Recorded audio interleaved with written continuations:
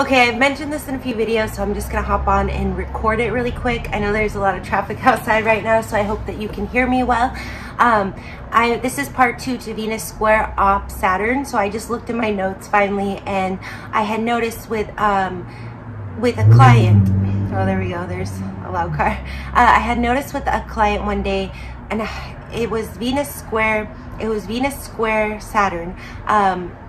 They were having an affair for a long time, and I noticed with Johnny Depp and Amber Heard, I'm pretty sure that they have the square, and that's what made this click for me, because, you know, I was looking into their synastry a little more lately, and, you know, Saturn's usually the older person, and I know with Johnny Depp, he's the Saturn person here, and actually it's squaring her Venus from his 7th house Saturn, so kind of a divorce aspect right there in itself. But you know, I had mentioned with them where she was saying like, oh, I'm with some old guy, da da da, and then that was Venus square Saturn. That can also be found in the opposition, but I do feel that the opposition and the square are very different in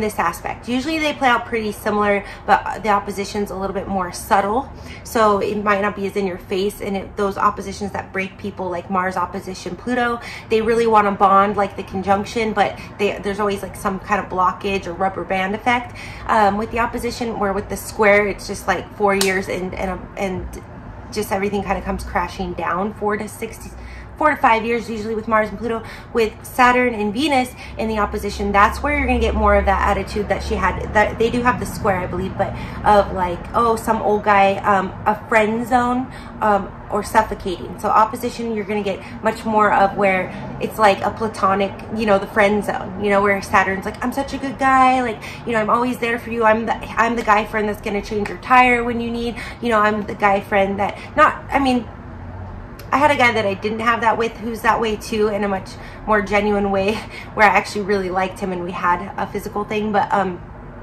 it could be very much a platonic friend zoning, that person that's always just you know, there for you, but you just can't quite feel physical towards them. Now, it also depends if you have physical aspects or not. So you could be physical, and then, but just kind of something about them is like suffocating, or especially if you're Venus, the Saturn person is going to be like suffocating, overwhelming, might seem too old and stuffy.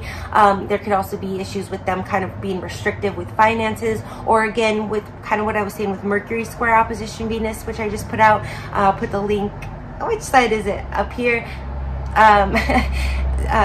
It could be where Saturn just kind of smothers Venus's abilities to make their own money.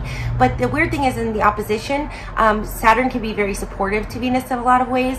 The restriction, and actually help them to build money. It can actually be kind of a constructive tension, help Venus to focus more and channel, you know, in a Saturnian hardworking way. But still, at the end of the day, they might like combine efforts and make a lot of things, especially in the arts, in a very constructive way. But at the end of the day, Venus is always going to kind of feel this heavy energy from Saturn, which could eventually wear on them if they're not totally put off by it from the gate and kind of, you know, standoffish.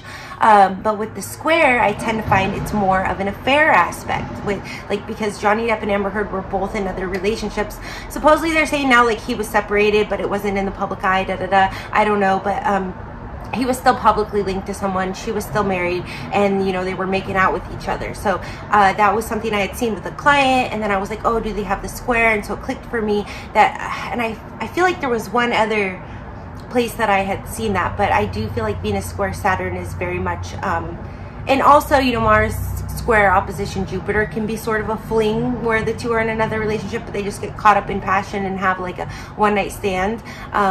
And then kind of wonder about each other because they don't realize that they're never going to be together with Mars square opposition Jupiter. But, you know, that can even be one where, with Mars square opposition Jupiter, where whether it was an affair or it was someone they were with prior, it was like the one that got away type feeling. Again, I need to make like its whole own video on that, but it's in the Are You Wasting Your Time video. Johnny Depp and Amber Heard also had that, so I touched on it quite a bit in their Celebrity Synastry video. So I don't want to go into it again, but yeah, with the square here, usually the relationship's going to start as an affair, and it may or may not, you know, it's like one of those, will he ever leave his wife kind of questions. hard Saturn contacts can force us. They make us feel obligated to each other, so they can make us want to commit to someone, even if that person at the end of the day is going to be a heavyweight to us or dead weight to us.